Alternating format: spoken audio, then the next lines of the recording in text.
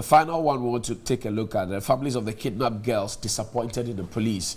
The families of 3 kidnapped girls in Sekeni Takrady metropolis in the western region have expressed displeasure about the lack of information from the police concerning investigations on the abducted girls.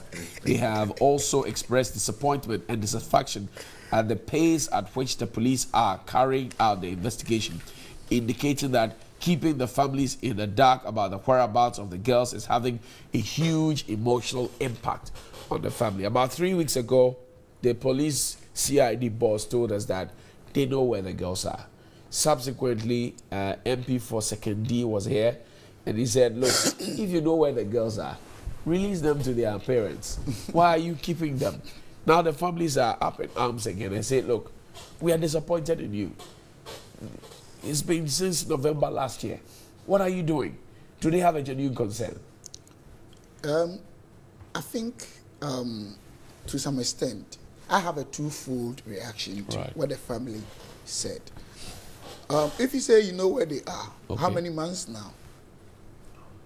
In that respect, the family, of course, their outcry is genuine and is warranted or is necessary. It is extremely relevant that they pour out their heart to the police.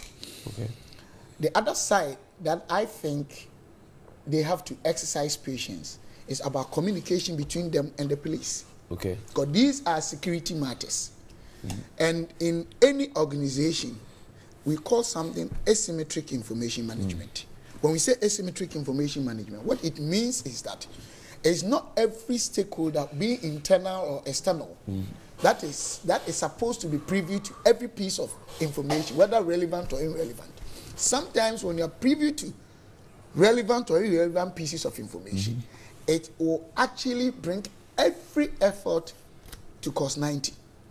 So I think in that sense, they should exercise patience. But I think the police, I wouldn't say they are doing well. It's not easy. I mean, these things happen even, they are more profound in the developed countries. You know, in terms of kidnapping, in terms of insecurity and stuff like that. They are more profound in the developed countries. They have better gadgets, better security system, sometimes even 15, 20 years. Sometimes swiftly they get it within a day. I don't know what the police is doing, so I can't say they are doing well or they are not doing well. But I will urge the police to upscale their performances and make sure that this thing, we can draw curtains on that. The family, they are going through a lot. And I sympathize with them. Yes. How can you give birth to your child, take care of the child to this level, and somebody just come in, a scrupulous person, unkempt person, just comes in, and then your child is there or not? You remember what happens in Nigeria? Is it Boko Haram? Boko Haram. What they did to them. And sometimes if they are girls, sometimes they really met out to them. A lot of aberrant behaviors that I wouldn't want to mention them ethically on your show. So we are begging the police, and it's not only the police, all stakeholders, those who have relevant information, pieces of information, they should do their best. Because I think the family, they are going through a lot. I mean, you cannot, I wonder how they live. It would have been very difficult. The family spokesperson for the family says that ever since the matter happened, no single government official has come to them to empathize with them. And they say that they see the government has distanced itself from them. That's what the graphic is reporting. And that if somebody has come to talk to them, they would have... If it is very true, sorry, if it is true, then it's very unfortunate. If it's true, it's unfortunate. I can't say if it's true, I will apologize on behalf of the family, on behalf of the government, because I'm a government appointee. I'm saying if it is true, I'm making a conditional statement. A conditional statement, if it is true, I think we are very sorry. Because I know the government is doing a lot. I know security agencies that the president has been talking to. You understand what I'm saying? I mean, making sure that they find where these children are, they bring to book those who are involved, and the president is doing so much. But as the family said, the communication to the family probably some of them we think because security matters. But for us not to go there, if only it is true, we are very sorry. And of course, better late than none. Okay. Very soon they will see some of us there. Council, the disappointment doesn't come as a surprise to many people. They think that, well, it's been 9 months, they have a genuine call. But Child Rights International, Bright Appear, is asking that the Minister for Gender and also the Interior Minister be invited to Parliament about this particular matter. Is that, coupling that with this, is that a proposal you want to support? In some serious jurisdictions, this would have resulted in the invitation of the minister to appear before Parliament and to answer questions. And the Interior Minister to appear before the Parliament to address some of these concerns. But the shock is not only from government officials, because I know the President has not mentioned this at all, has not taken, it's true, it's true. That's not true? It's true. Oh, please. In the State of the Nation address, you don't know. In the State of the Nation address, before the State of the Nation was read by the President, relatives of these people, these kidnapped children, were suggesting that the President should make statements to that effect. And so some of us were waiting to hear the statements that the President will make in ensuring that we find out where these children are. But to my surprise, the President did not, in the State of the Nation address, mention the issue. Right. Relatives, parents of the kidnapped children have every right to be apprehensive. They have every right to be concerned, and they have every right not to trust the police any longer. The police... Wouldn't that be an overkill? No, but if you wait for so long and you don't get signals, that indicates that the people are on the job.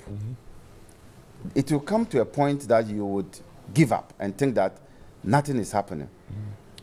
What I am shocked about is that normally the police are quick to deal with matters that touch on they themselves. I think you were in this country when that police training instructor, they call him, he was that instructor. Ninja. Was killed and buried underground, and I'm told they even built a concrete on where he was buried. But the police were able to get to the bottom to discover it. I do not see this kind of agency that is required by the police being shown in this particular case. I think that the police are taking it as and when probably people start speaking about it. But the last, the last press conference that the police had on the kidnapped children, I must tell you, it was one of the most useless press conferences. I think, why are you saying that? If you are in the shoes of the relatives of the kidnapped children, you just made reference to that statement and said that they said they know where they are, but they will not show where they are, and indicated that they are still alive. Is the NDC involved in the kidnapping? They are still alive. Suggested by now, no. Let's I think his point is buttressing what Opufo. Let's not politicize this. Now, you notice that president. Now you notice that let's not politicize. Your intolerance is too much. When you are talking, I keep quiet. Steve, it's not everything that you say that I agree to. For me. Stephen, if somebody mentions the president, it is not political. The president is a magnanimous benefactor. He is the father for all, and he is the president of the land. And the chairman is extremely remarkable, critical, integral part of association community development. What is this? So you want to politicize the kidnapping of the girls? He is politicizing it. He is. Is that what you want to do? No, he is doing it. No. Wow. This is that the president didn't even make mention of. This is sad. How come you say the president not make mention of that? Council, finish your point. The intolerance is unbelievable. But the deception and the lies are too much. Who are those who lie? You lied your way to power. Please, now, concentrate. The police must begin to show these relatives of the kidnapped children that they are actually on the beat. Okay. Because for a relative of a kidnapped child, they will want updates. And these updates must indicate what you, the police, are saying, that you will soon get to the bottom of the matter. If you have a police press statement or press conference come out to say that we know where they are, we will not indicate indicate to the public where they are. We are not talking about the public. Okay. We are talking about how to assuage the pains and fears of the relatives. So, what is the engagement between you and the relatives? We are not talking about you and the public. You and the relatives of these kidnapped children. What have you been telling them? The information may not be for the public, I agree. But for the immediate family members, what is the constant engagement? But maybe they are not doing that. Maybe they are concerned that if they give information to them, it will travel, and as Stephen said, asymmetrical. If you put everybody in the know, then you're jeopardizing the investigation. You are not putting everybody in the know. You have coded messages. You know how they have psychologists. The police service have psychologists. They know how to put out information which is critical, but can be summarized in a way. Look, I don't know whether you've gone home, you've left home, gone home, you've left the office, gone home, and your child has just stepped out and you can't find where he is. That alone, what it does to you, that alone, the trauma, let alone 9 months. So the police must engage with the relatives. We are not talking about the general public. I don't need that information. But the relatives must be engaged thoroughly so that you can assuage their pains and fears. That's what I am advocating. Stephen, final bite on this particular one. You say you are apologizing on behalf of the government if what's the graphic reports that nobody has gone. If it is true. If it is true, you are apologizing. I don't think it's true, but if it is true, I cannot say it's not true. But I think the most important thing is that we need the kids, the family, they need their children. Right. We need to do our best. One thing that I agree with lawyer Amaliba is the fact that, yes, it's not every piece of information the police can actually communicate to the family, but probably their constant relationship with them and managing their whole being psychologically. Okay. You know, we have psychotherapy because these things can traumatize them, can put them in the state that the whole family probably will cease to progress. I mean, a lot of things in the family will be impaired. Okay. So I think the police, if they are not doing it, again, because sometimes they might be doing it, but not to the level the family is expecting. Right. They should upscale their performance. That's what we are saying. I also pray to God. Okay. Some of us that believe in God, we think God can perform a miracle. 3 things that we need to do. We have to pray, we have to have faith, we have to act. Acting, all stakeholders must come on board. I said those who have relevant pieces of information. The police, even this time, we should let the army come in. We should let all of them, all the security agencies. We brought the Americans and the British to rearrest the suspect who broke out from the Takrady cell. Oh, the government did that? Yes. The government of today, Nanado's government? It was made public. Oh, that's fantastic. It was made public. So it means we are making the needed effort. Okay. But I think, as we are all saying... After the suspect had broken out of cell with the assistance of a police officer who was supposed to be keeping watch over him, that should be worries. Yeah, very. But you know that the 12 disciples of Jesus Christ, we had Judas. I mean, no system is perfect. No system. Look at the media. Some of you are doing well, some are look at politicians, MPP, and some of us Let's check out some of the messages that we have.